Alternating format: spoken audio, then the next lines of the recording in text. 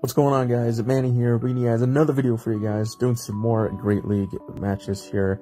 Obviously, as this video goes live, we are in the Ultra League, but in this video, as you can see, I'm going to be using Porygon-Z. So, Porygon-Z, obviously not the tankiest Pokemon whatsoever, but Tri-Attack surprisingly hits pretty hard. As you can see there, did a ton of damage to that Galvantula. So I immediately switched out into Azumarill, knowing that they were going to go for a lunge. And obviously not going to be doing nearly as much to Azumarill, and I'm going to be able to farm down this Galvantula. So obviously with Porygon-Z, pairing it with Skarmory and Azumarill here, as my opponent brings in their own Skarmory. But yeah, so ever since, Porygon got its community day a few weeks ago, or actually, I think it was last week. Yeah, it was last week. I wanted to at least try Porygon-Z in PvP, so this is just some battles that I did. This was actually the first set I did with Porygon-Z, so spoilers, I ended up going 3-2. But yeah, so Porygon-Z actually can hit pretty hard, especially if it lands that Zap Cannon that I'm using as well.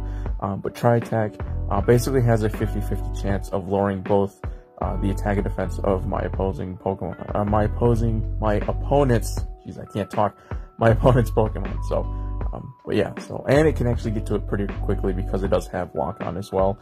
As you can see, Tri-Attack does a decent chunk of damage for something that a lot of people, including myself, didn't really think was going to be very good. But, as you can see, pretty much did almost have health on that Wish Cache, and, immediately switched out to Skarmory to catch the Mud Bomb, and basically just going to farm down this, Wish Cache now. So, I do go for the Blizzard, which, obviously does hurt, but no need to shield. And I do decide to shield here because I did think it was going to be another Blizzard because they did charge up enough to it. But it is a Mud Bomb, so they did bait me there. But, it's all good because their last Pokemon is their own Skarmory. And I do have 2 Sky Attacks ready to go. So, I'm going to go ahead and launch the first one. They don't shield. Going to go ahead and launch the second one here, which I believe does get the shield as well. Yeah, so it does get the shield. And now it's just a race to see if you can get to another Sky Attack, which I'm pretty sure I thought they had, but obviously I was able to get to mine first. So either they had it and I just won CMP, or maybe they were one air slash off. So anyway, GG's to my first opponent. Going on to the second game here, we have the Deoxys lead, which is not good whatsoever because Deoxys beats my entire team. I mean, Thunderbolt beats both Skarmory and Azumarill. Obviously, its counters add up over time on Porygon-Z here, and they go for the Rock Slide, and I'm just building up as much energy as I possibly can to switch into Azumarill here. So I've already used the shield, and again, Deoxys is a very dangerous Pokemon against this team here. So I need to go for the Thunderbolt. Obviously, I don't want to waste both my shields immediately. They bring in a Abomasnow, which obviously is not good either because of its Energy Ball move that it can know. And so basically, I just go for the Hydro Pump, just do as much damage as I possibly can. And I decide not to shield here, expecting an Energy Ball, which it is. So yeah, so here I got to bring in Skarmory. Again, not in a good position here. I can farm down the Abomasnow pretty easily, but these Weather Balls do a decent amount of damage as well. And I still got to worry about the Deoxys, and they still have 2 shields, so it's not really the best. Run into a little bit of lag there, unfortunately. Bring back Deoxys, hit some more lag. So again, this was in the prime of Go Battle League when it was just insanely laggy. It's still pretty laggy now, but yeah, as you saw there, I got completely farmed down apparently, so it's pretty unfortunate. And even though I have a Zap Cannon, they still have 2 shields. They let it go and they can just farm me down. So yeah, pretty bad matchup for me there. For this next one, we have the Galvantula Elite once again, and now we've seen exactly how much damage Tri-Attack does. So, and I'm able to get to it first, which is actually surprising. So go for the Tri-Attack. They do shield. And I decide, you know what, let's just stay in it. I'm going to go ahead and shield this lunge or discharge because obviously that would KO. They go for the discharge, which in my opinion, they should have gone for lunge just to get the attack debuff. So I do go ahead and go for another Tri-Attack.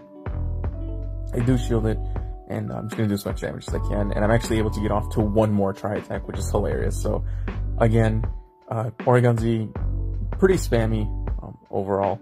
And I'm able to take out the Galvantula, and they still have a shield. So they bring in Galarian Sunfist. I'm going to go ahead and bring in a Azumarill. Good position here. They got no shield, so I could literally Hydro Pump. I'm going to go ahead and let this go through. If it's an Earthquake, does a good amount of damage. Rock Slide, it is what it is. Is the Earthquake. I was expecting them to switch, so I go ahead and try to switch into Skarmory, but it didn't work the first time, so I had to do it again.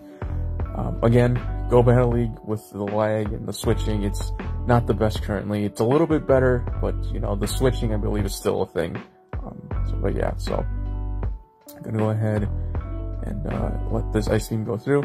Does a decent chunk, and we're gonna go try to get to another Sky Attack, but they get to another Ice Beam, so I gotta shield this here, because obviously they would put me in farm down range if I would have let it go. I just go for the Sky Attack here, which is going to be enough. I believe it's enough, almost enough to knock out the Azumarill, but they end up switching into Stunfisk, and I just switch into Azumarill and go straight Hydro Pump, so which is going to obviously be super effective against Stunfisk, which will take it out, and I'm able to farm down the Azumarill, but they decided to just quit instead. So going on to the next matchup here, we have the Drifblim lead, which this is going to be awesome to see. Just watch this. This is hilarious. But yeah, so just building up as much energy as I can, and I actually decide to allow this to go through. This is going to be an Icy Wind, which most Drifblims go for immediately, and I'm just going to go straight Zap Cannon, and yeah, this move is ridiculous. As you can see, it just one-shots the Drifblim, so always fun to see. So now they're just debating what they want to bring out. They bring out Shiftry, and this is where, again, I'm going to go ahead and shield this here, because obviously this would KO, and I'm just going to go straight Tri-Attacks. So, shield that, go for the Tri-Attack. Again, this will do a good chunk of damage if it goes unshielded. And as you can see there, even though it does a good chunk, I do get both the attack and defense debuff, and then they switch into Stunfisk as an answer to my Skarmory here. So, but yeah, so not the best situation I'm in here. So here I decided to go for Flash Cannon. I probably was better for me to go double Sky Attack, but I just went for the Flash Cannon regardless, and just do whatever damage I can here. So obviously I know this is going to be another discharge. I decided just to let it go. Really not worth the shield. And now I'm just going to bring in a Azumarill here. This is going to be another discharge. I let this go as well because I don't want to waste both my shields immediately. I don't. And yeah, so they still have another shield, which again, they still got both their shields, I should say, which is not ideal here. So I again decide not to shield the discharge. Pretty much I'm going for the farm down here if possible. And I decide to pull the trigger and go for a Play Rough here. So this will either get the shield or I'll take out the Stunfisk, and they don't shield it, which is probably not the best decision on their part, because now I can shield this Leaf Blade and go for the Tri-Attack here, which will get their other shield.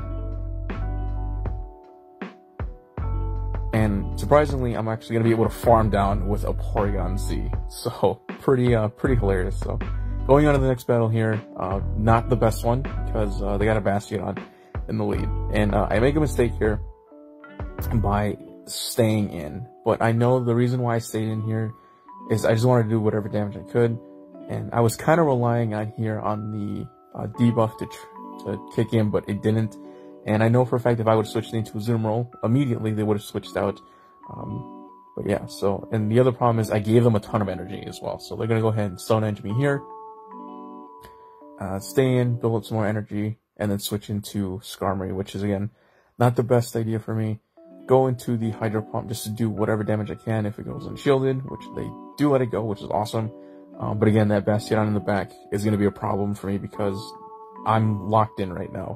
I can't switch out, and they're going to be able to take out my Azumarill beforehand. So go for the Play Rough to try to take out the Skarmory, or obviously they're going to shield it. They do shield it, and at this point, even though my switch timer's up, I'm in a bad position because, again, that Bastion is just going to mow down my team. So yeah, so not the best idea here. So going, get the Sky Attack, take out their Skarmory, in comes a Bastion.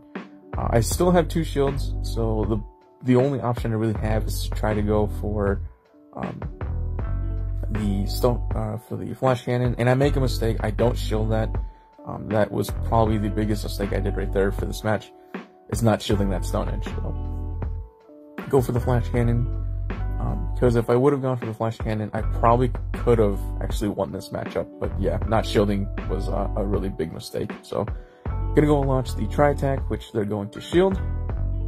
and then they're just going to be able to pretty much farm me down after launching this attack. So I have to shield. I have the shields, but yeah, just a quick misplay on my part.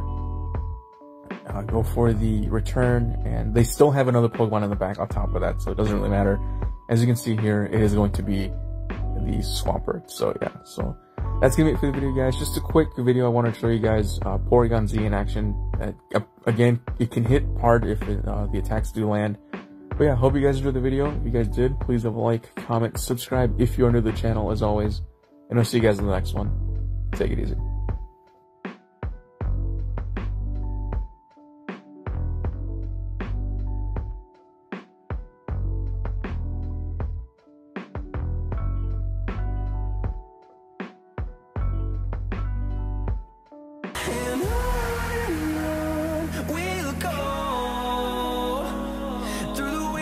Through the highways, till my shadow turns to sun.